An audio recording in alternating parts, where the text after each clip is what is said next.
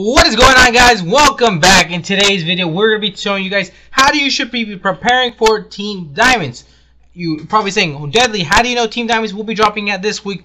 It's because EA tweeted out earlier that the new schedule for this week, and I had a feeling Team Diamonds were going to come out either this week or next week, because if you check last year's Team Diamonds release, they dropped at the end of September. So I had a feeling, probably like about 2-3 weeks, when I was curious, like, hey, when did Team Diamonds drop? I looked it up. Had a feeling. I bought a couple cards, but we're going to explain exactly what you should be doing right now to make your guys' coins.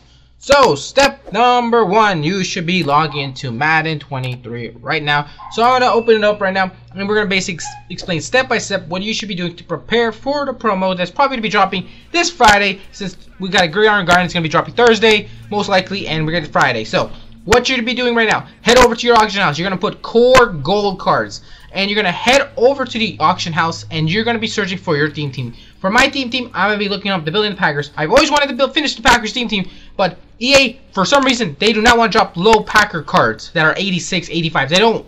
So, head over to the Packers. You're going to put high golds, and you're basically going to pick up a couple cards you want specifically, and you're going to buy them out. So, because why? Because usually when Team Diamonds drop, a lot of these gold cards tend to go up for roughly 20k, 30k. There's a couple cases that they even go for 45k. So, which cards do you want to be picking up? Just pick up pretty much. You're just going to go to mud.gg. You're going to be a list of all the cards, and you just want to buy them out.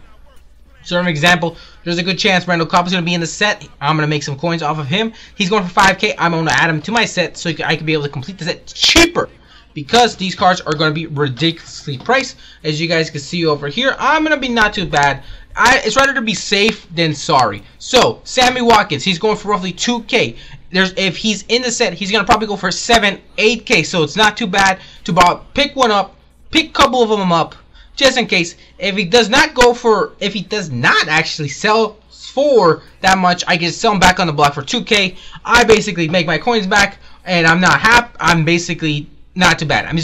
It's a little bit of a risk. So, what you're going to go, we're going to open up mut.gg. You're going to head over here to the player section. You're going to do the same thing, but you want to put at the bottom sorting, because you want to search for the most expensive card. So, we're going to go to Green Bay Packers, for this is my case.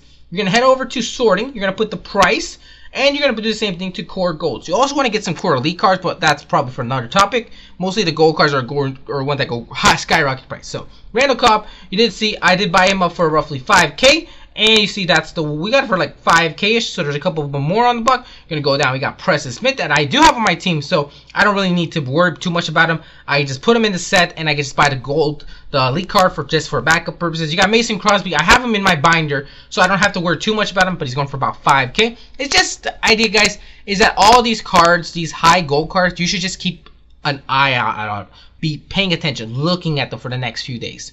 For probably till Friday. So basically, keep your eye out on them and be buying them. And the core elite cards is basically the same thing. You want to be just keeping your eye out on them and buying them as cheap as possible. But right now, the gold cards are usually the ones that really kill the sets, because you're going to be adding like 30, 40 cards in the set to get yourself your Team Diamond, which gives you time for your team time.